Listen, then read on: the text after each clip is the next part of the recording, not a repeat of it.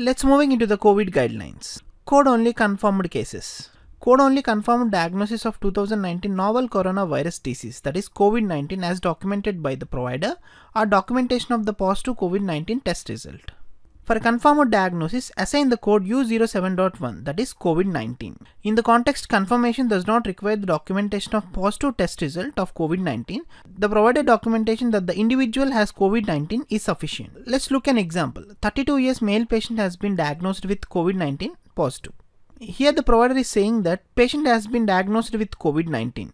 According to our coding guidelines, COVID-19 positive statement from the provider is enough to code COVID-19. Hence our sequence would be like this: U07.1. U07.1 means COVID-19. If the provider is documented as suspected, possible, probable or inconclusive COVID-19, do not code U07.1. Code only the signs and symptoms reported. Let's moving into the sequencing of codes. When COVID-19 meets the definition of principal diagnosis, code U07.1 should be sequenced first, followed by the appropriate code for the manifestations. Let's take a look about the acute respiratory manifestations of COVID-19. When the reason for the encounter is a respiratory manifestation of COVID-19, assign code U07.1 as primary diagnosis and assign the code for respiratory manifestations as additional diagnosis. The following conditions are examples of common respiratory manifestations of COVID-19.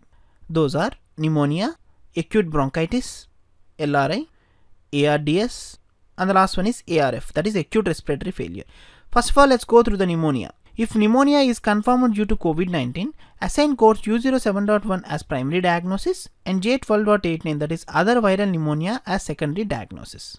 Let's look an example. A 45 years female patient is diagnosed with other viral pneumonia due to COVID-19.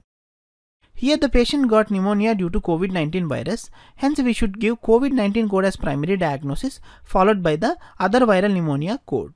Hence the sequence would be like this: U07.1 and J12.89. U07.1 could be the code for COVID-19 and J12.89 would be the code for other viral pneumonia. Let's moving into the acute bronchitis. If a patient has been diagnosed with acute bronchitis due to COVID-19, assign codes U07.1 as primary diagnosis followed by the code J20.8, that is acute bronchitis due to other specified organisms. If a patient is diagnosed with bronchitis not otherwise specified, that is NOS, due to COVID-19, should be coded using U07.1 as primary diagnosis and J40, that is bronchitis not otherwise specified, as secondary diagnosis. Let's look an example. 35 years female patient has been diagnosed with bronchitis due to COVID-19. Here the patient developed bronchitis due to COVID-19, hence we should code COVID-19 as primary diagnosis followed by the bronchitis code. And the sequence would be like this: U07.1 and J40. U07.1 could be the code for COVID-19 and the next one is J40, that is bronchitis not specified as acute or chronic. Let's moving into the lower respiratory infection, that is LRI. If the COVID-19 is documented as being associated with a lower respiratory infection not otherwise specified or acute respiratory infection not otherwise specified, code U07.1 coded as primary diagnosis followed by the code J22, that is unspecified acute lower respiratory infection. If the COVID-19 is documented as being associated with respiratory infection not otherwise specified, codes U07.1 and J98.8, that is other specified respiratory disorders, should be assigned. Let's look an example. 34 years male patient has been diagnosed with acute lower respiratory infection due to COVID-19. Here the patient got acute lower respiratory infection due to COVID-19, hence we should code COVID-19 as primary diagnosis followed by the acute respiratory infection code. Hence the sequence would be like this: U07.1 and J22. U07.1 could be the code for COVID-19 and J22 could be the code for unspecified acute lower respiratory infection. Let's moving into the acute respiratory distress syndrome. For acute respiratory distress syndrome due to COVID-19, assign codes U07.1 and J80, acute respiratory distress syndrome. Let's look an example. 26 years male patient develops ARDS due to COVID-19. Here patient develops ARDS due to COVID-19, hence we should code COVID-19 as primary diagnosis followed by the code acute respiratory distress syndrome. Hence the sequence would be like this: U07.1 and J80. U07.1 could be the code for COVID-19 and J80 could be the code for acute respiratory distress syndrome. Let's moving into the acute respiratory failure. For acute respiratory failure due to COVID-19, assign code U07.1 and code J96.0, that is acute respiratory failure. Let's look an example. A 65-year female patient developed acute respiratory failure due to COVID-19. Here the patient developed acute respiratory failure due to COVID-19. Hence we should code COVID-19 as primary diagnosis followed by the acute respiratory failure code. Hence the sequence would be like this: U07.1 and J96.00. U07.1 could be COVID-19 and J96.00 could be acute respiratory failure unspecified, whether with hypoxia or hypercapnia. Let's moving into the non-respiratory manifestations of COVID-19. When the reason for the encounter is a non-respiratory manifestation of COVID-19, assign code U07.1 COVID-19 as primary diagnosis, followed by additional codes for the manifestations. Let's look an example. 32 years male patient develops viral enteritis due to COVID-19. Here the patient got viral enteritis due to COVID-19. Hence we should code COVID-19 code as primary diagnosis followed by the manifestation code. Hence the sequence would be like this: U07.1 and A08.4. U07.1 could be the code for COVID-19 and A08.4 could be the code for viral enteritis not otherwise specified. Let's moving into the exposure to COVID-19.